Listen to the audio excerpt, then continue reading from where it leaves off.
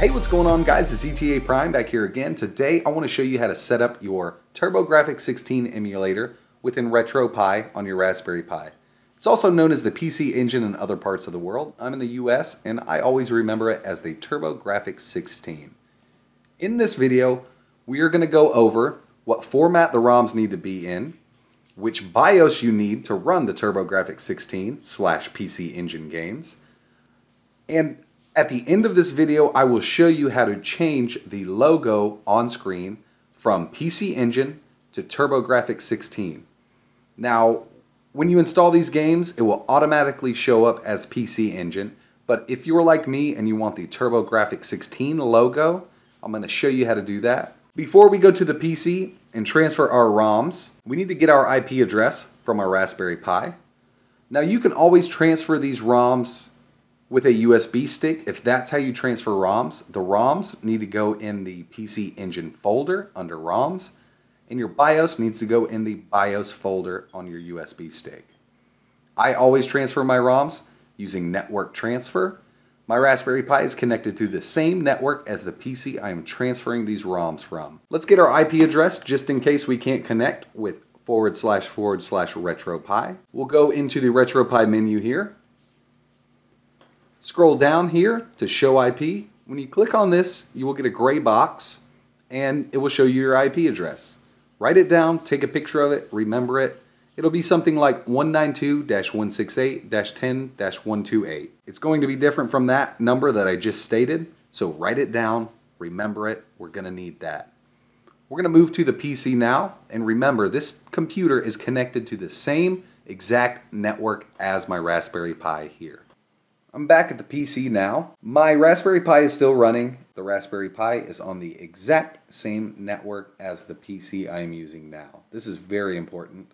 On my desktop, I have a folder with my TurboGrafx-16 or my PC Engine games, and I have a PC Engine BIOS. The games need to be file extension .pce. If you get these games and they are zipped, go ahead and unzip them.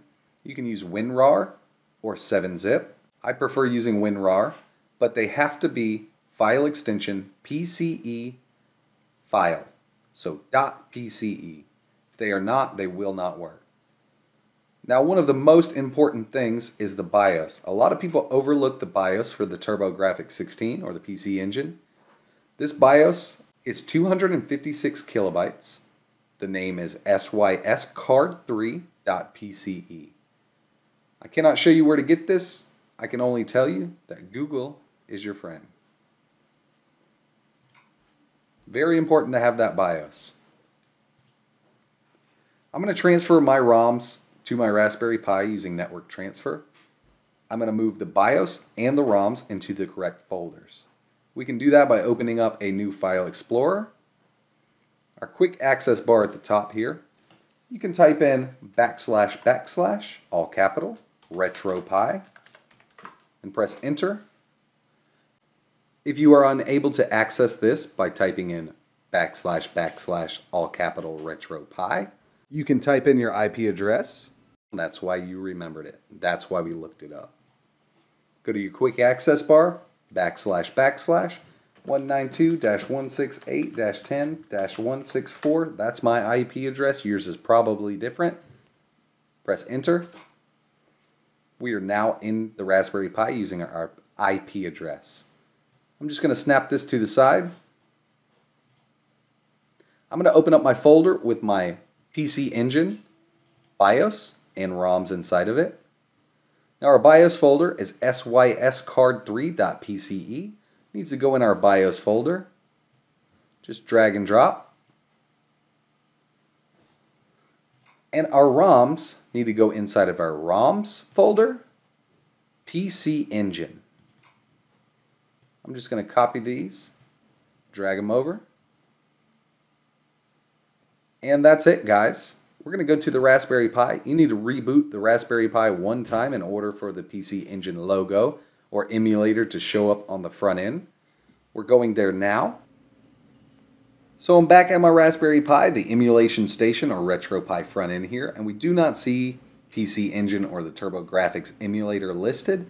We need to do one reboot. I wanted to let you know that this is Retropie 4.0 beta, but this will work on pretty much all of the Retropies from 3 all the way up. Press Start on your controller, scroll down to Quit, restart emulation station. Really restart if you want to. We now have the PC Engine logo here. We can start playing our games. The controller is automatically mapped when you set it up at the initial setup of your Retropie. I will just try R-Type really quick. And I've had great luck leaving it stock. I haven't changed the core or anything like that. I've had really good luck. And the emulator runs pretty amazing. I am using a Bluetooth PS3 controller, and it works fine.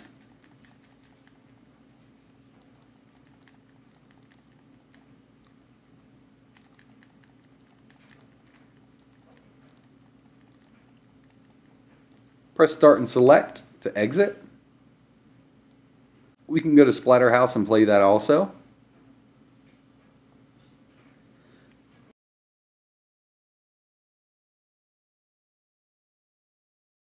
So you're pretty much done setting it up. Everything really works pretty well. It does run at full speed, I believe. I mean, I haven't had any lag or any trouble playing these games.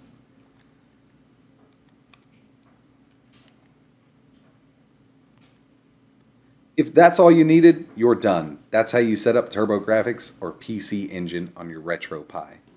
If you would like to change this PC Engine logo to a TurboGrafx-16 logo, it does take a little bit of work, but I'm going to show you how to do it. It's not easy. We need to download an application in order to SSH into our Retropie. By the end of this video, you'll be set up with the TurboGrafx logo. Now, I'm not sure if the work is really worth changing this to TurboGrafx, but I wanted to show you guys anyway. If you're content with the PC Engine logo, you're done. Thank you for watching. If you could, hit that like button and subscribe. If you want a TurboGrafx logo, let's go back to the PC. We're going to leave the Raspberry Pi connected to the network and running just like it is. If you're still with me and you want to change the PC Engine logo to the TurboGrafx logo, you are what the kids nowadays, I think, are calling cray-cray. But I'm going to show you how to do it. It's really not that hard. You need 2 applications. We're going to need PuTTY and WinSCP. There are tons of applications that you can use, but I use PuTTY and WinSCP. We're going to open up a browser. We are going to go to putty.org. All the links will be in the description. You can download PuTTY here. Very easy to download. You'll just drag this and put it on your desktop to open it. There's no install. Next, we'll go to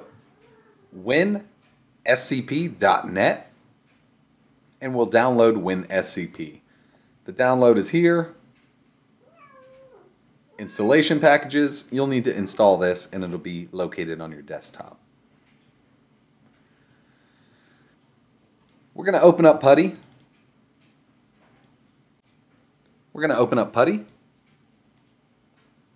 From here, you can just type in Retropie. If Retropie does not connect, use your IP address that you got at the beginning of the video. Connection type, we want to SSH into it. Click Open. You can also save your configuration here if you'd like. Click Open. Yes. We're going to log in as Pi, P-I, and our password is Raspberry. We need to enable root access within Retropie. So, I made a little text file that I'm going to upload for you guys. And I always open mine up in Notepad++. If you're doing anything with the Raspberry Pi, I recommend Notepad++ for Windows. It's so much simpler. You see, it itemizes everything and puts it in columns for you. Pi at Retropie.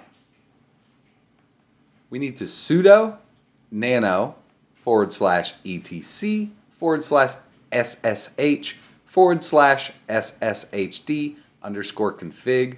I'm just going to copy and paste this. It makes it so much simpler. Press enter. From here, we need to look for the line permit root login without password. And it's located right here. And we just need to change this to permit root login, yes. Control X, press Y, press enter. We need to change our root password now. We can do that by typing in sudo space passwd space root. It's right here in the text file. This will be downloadable from the description of this video. I will upload it to my Dropbox. Press enter. Now you can type in any password you'd like. I'm just going to go 123. Retype the new Unix password, 123, enter. We need to reboot the Raspberry Pi one time, and you can do that directly from this terminal. Sudo reboot, enter. Now it's going to log us out of the PuTTY application, which is totally fine. We can close PuTTY now because we're done with PuTTY.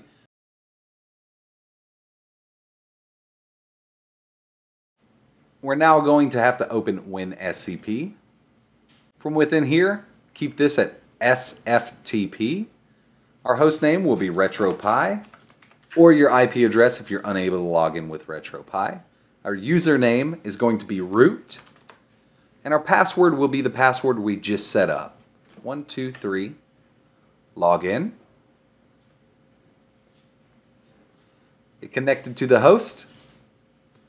From this window here, I'm going to open this folder, find etc, open etc, find emulation station, open emulation station, and we need to edit the es_systems.config. So I'll right click, edit. In here we need to find name, PC Engine, name. So we'll scroll down. These should be in alphabetical order.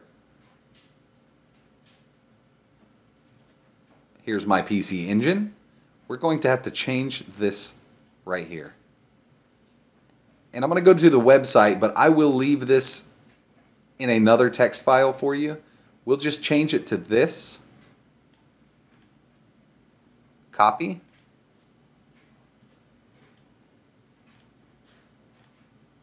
So we'll copy this,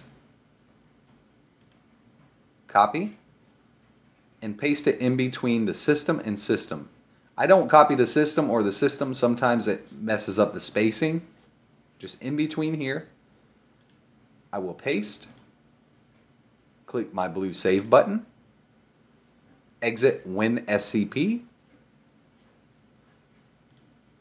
okay.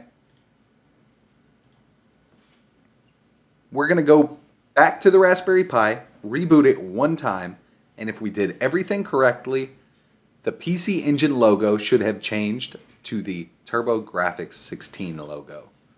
Let's go over to the Pi and see if we did this correctly. I was unable to capture my screen when I went to restart, but I just restarted the system, and when it boots up we should see the TurboGrafx-16 logo. I haven't done this before and I hope it works, so let's see. Come on, baby. Sweet. It works. That's pretty cool. So I didn't want to tell you guys at the beginning of this, but I have never tried to change this logo to the TurboGrafx-16 logo. This tutorial was kind of a spur of the moment thing. A lot of people had asked me if I could show them how to do it. And there you have it, guys. If you could, click that like button and subscribe because I have a lot more coming. And like always, thanks for watching.